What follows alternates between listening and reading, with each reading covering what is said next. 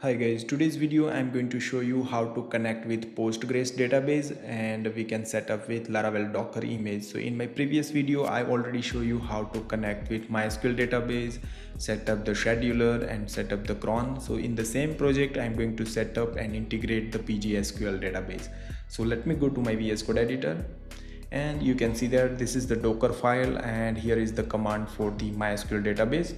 And here is the Docker compose for you can see that DB environment for MySQL, and here is the env configuration. Okay, so first of all what I'm going to do, I will just set up the minimal, just install the PostgreSQL and then connect with that database. Okay, so let me go to the Docker file, and here first of all what I'm going to do, instead of MySQL, because we are not going to use the MySQL, so just use PDO, and then I will add another package for Postgres, so PDO underscore PostgreSQL,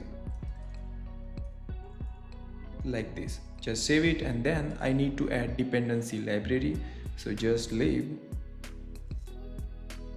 pq dash dev. So this is the library we need for dependency of PDO PostgreSQL. So that's it for Docker file. And now let me go back to the Docker compose, and you can see that we already created a DB image for MySQL database. Same thing we need to do for PostgreSQL.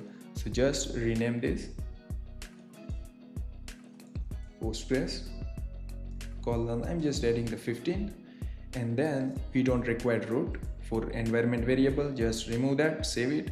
And here I'm going to define the database name, username, password, what we are doing for MySQL.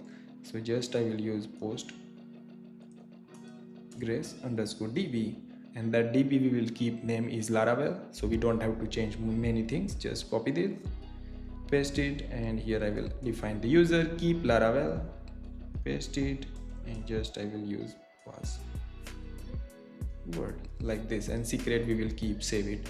And port, you can see that MySQL is running on 3307, but we can change it to 5433.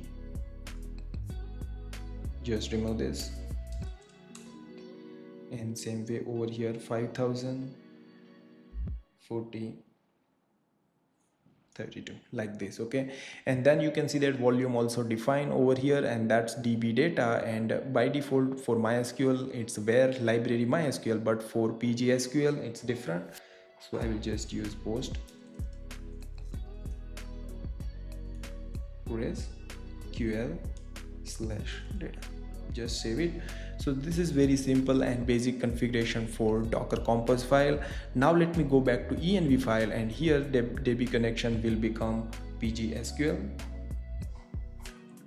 and then host name will be DB as it is because we are only change on the same image, and then port will change 5432.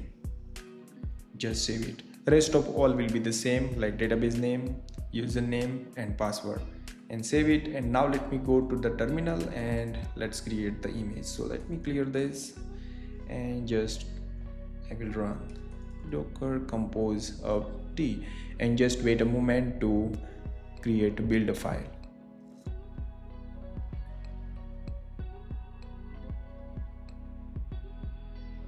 You can see that all the images are generated properly. Now let me go back to the browser and just run localhost 8080, and you can see that Laravel 12 project is up and running. Okay, and you can see that in my previous video we already set up the cron job to creating a user. You can see over here scheduler we already defined. Let's see it's working or not. So let me go here and just I will call users, hit enter, and you can see that users doesn't exist, so that means the table is not exist. So let me go here and run the migration. So let me clear it, and just I will use docker compose execute. Okay, and then you can see that web php migrate. Okay, so that means we are going to run the migration. And now if I go here and hit refresh, you can see that page is working perfectly fine. Now let's wait to run the scheduler is working or not. So just wait. Yeah, you can see that one user is created. Let's wait. After 5 seconds it will be create another user. You can see that. So that means our scheduler is working with that database, but we can show it like they are using the same database. So let me go here and I'm going to run. Let me clear this. Docker compose db, okay, because we have created db image, and then you can see that psql command -u, that means the user is Laravel, and -d database is Laravel. Hit enter and you can see that we are connected with the pgsql. You can see that is the version of pg as well. And now let me go and just use select start from users and hit enter, and you can see that right now we have 4 users. So let me go back here, just hit refresh, you can see that. So that means it is working perfectly fine. Like, it's very simple and basic example of how to connect pgsql database, and you can use with the Docker image. So I hope at the end, I hope guys, if you like this video, then share with your friends, and don't forget to like, share and subscribe my channel for more videos. See you in the next video guys.